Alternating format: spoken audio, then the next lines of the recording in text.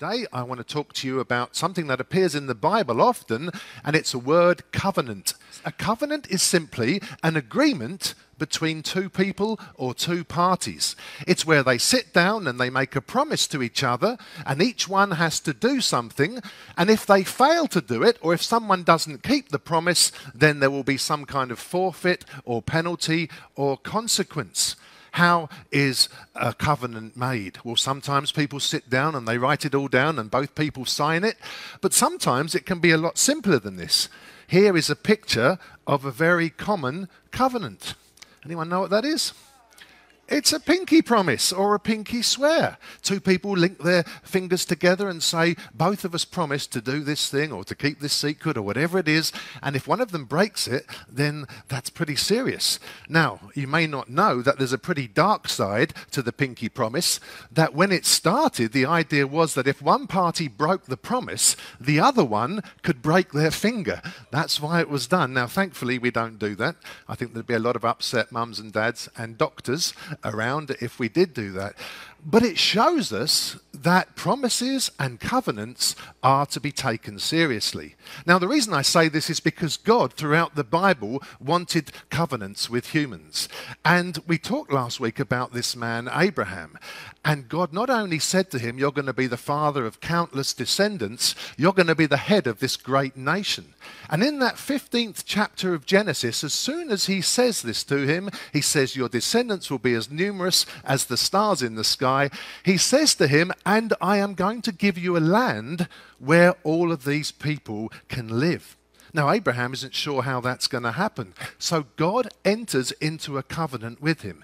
Now, God and Abraham, they don't do a pinky promise, but they do the type of covenant that was typical in that area at that time. And what God tells Abraham to do is to go and get some animals. He has to go and get a cow, a ram, and a goat. God tells him to halve the animals. Now, it's not very nice, is it? But he has to cut the animals in half in order that a path might be made between them. And the idea was that both God and Abraham would walk through this path of halved animals. The idea being that if one party failed on the contract, on the agreement, on the covenant, then it would be as if they are saying, may what has been done to these animals be done to me. That's pretty serious, isn't it? It's saying, if I break this contract, you're free to kill me. What was the covenant that God wanted with Abraham? It was simply this. God said, I want to be your God, and I want you and all these people that belong to you to be my people. And God says, here's what I'll do. I will provide for you. I will bless you. I will protect you from your enemies. I will give you everything you need. I will bring you into a land flowing with milk and honey. And he said to Abraham, this is your part of the bargain. You have to follow me and do what I say. Keep my commands. And so Abraham agrees to do this, and he's there waiting for God to show up so that God and he might walk through together.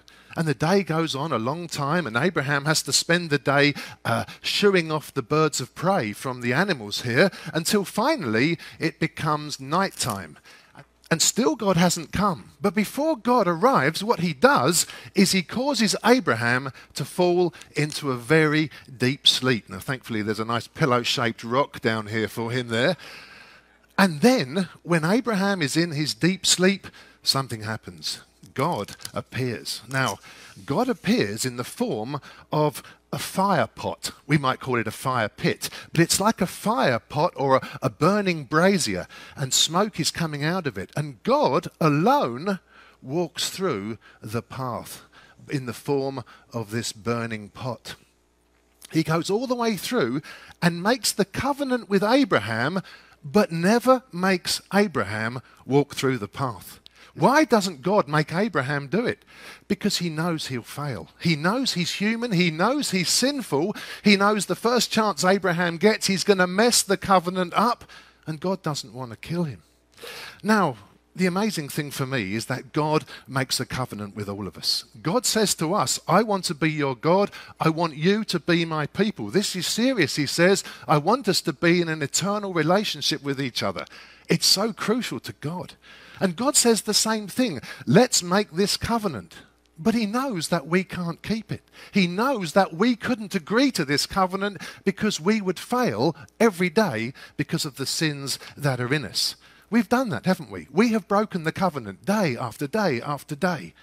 We should be treated like those animals. Did God kill us? No.